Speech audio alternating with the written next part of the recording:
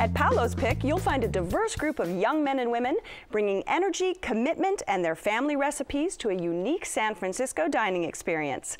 Live entertainment rounds out the special evening at the 1940s-style supper club called Old Skool Café.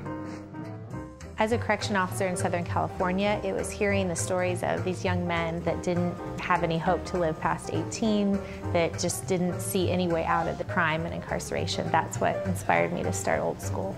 Hi, my name is Teresa Goins, and I'm the founder and CEO of Old Skool Café.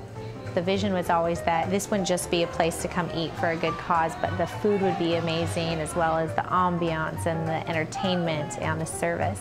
I think they really knock it out of the park. Chef Kevin is just a light here. Besides being a great chef, he is a phenomenal role model and mentor, especially to our young men. Tammy and Jordan are two perfect examples of youth that have come through the ranks. Tammy does all the training and mentoring in front of the house. Chef Jordan runs the back of the house. The entertainment is all youth entertainment, and they get paid plus tips, and I really get a chance to develop professionally as an entertainer. Every cent that you spend here as a diner goes right back into the program. There are many ways that you can get involved to help us, by donating, by booking private events here, and by becoming a regular diner. I consider our diners really part of the family, because without them this doesn't work. I would say the culture here is really our secret sauce, because you can definitely teach skills and run a restaurant, but my heart is that they really heal from the inside out. When they leave here, they don't just have a skill, but they know that their life has great purpose and they can do great things. Paolo, this spot has such a remarkable story, doesn't it?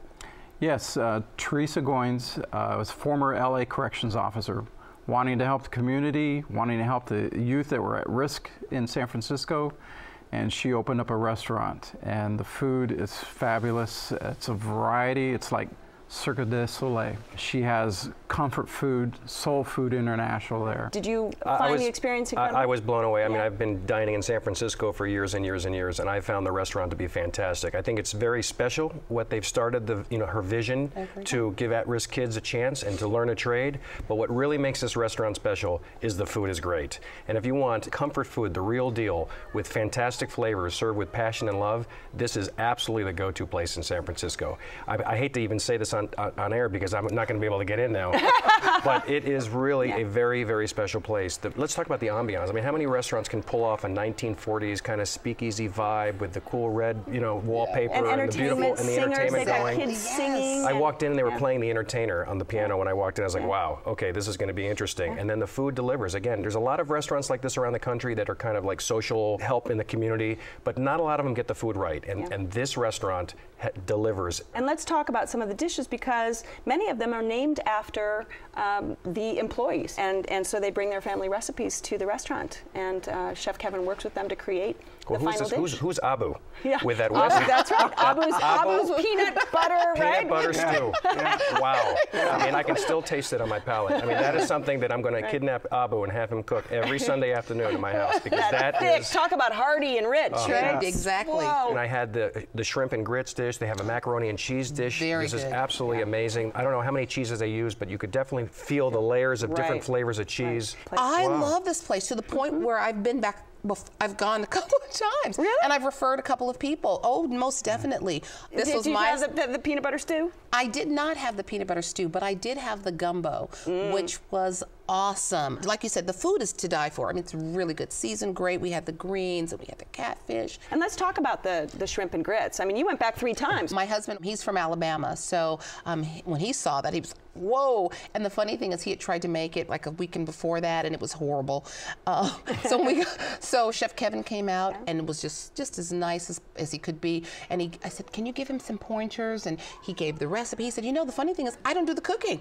It's all done by the kids. I mean, I just felt like I was at home. Yeah, I had the same exact experience. The shrimp that I had they were very large, they were succulent, they were prepared perfectly, they were fresh. The grits, which I very seldom have, were absolutely fantastic with amazing consistency, cooked to perfection. I mean, the layers of flavors in the grits, that smoky infused flavor in the grits really set off the dish nice. It didn't overpower the shrimp. You could taste the seafood for what it was. Great, great dish. Let's talk about the service, because they're also training. Our server, we were his very first table. He had never served another. great. He was our, and I couldn't tell. Couldn't tell. And when he told us that, then he said, "You're actually my very first table."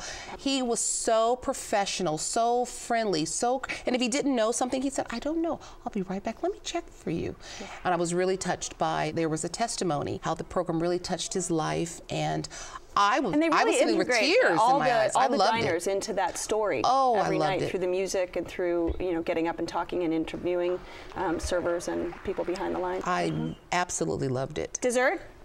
I didn't. I was so I mean, the food was so good. I think I ordered a second set of the chicken drumettes, which I thought were just perfect. And because I saw a fried chicken going to another table, yes, I said, exactly. Well, I may have only room for the drumettes. I can't go for the full order fried chicken. Send me the drumettes. And they were fantastic. And so if the drumettes are any indication what the fried chicken's like, it's absolutely a dish to have. They were just perfect. And did anybody try the lavender cheesecake? You've been waiting to get to this dessert. I'm telling you. I wanted to say that one first. I want the dessert first. Oh, yes. Please, I want the dessert first. Yes. Told me you had to wait. There's fresh strawberries on it and with a balsamic sauce on it. Really delicious. It's done really well. And I have to mention, they have a small wine list, but there are some absolute gems. You can have a fantastic white Burgundy for less than $70. And they have a handcrafted, I think, non-alcoholic menu that we did a hand-squeezed lemonade, and I think there was a cranberry drink that night that they were doing as a special, and they have a sweet tea, which was delicious.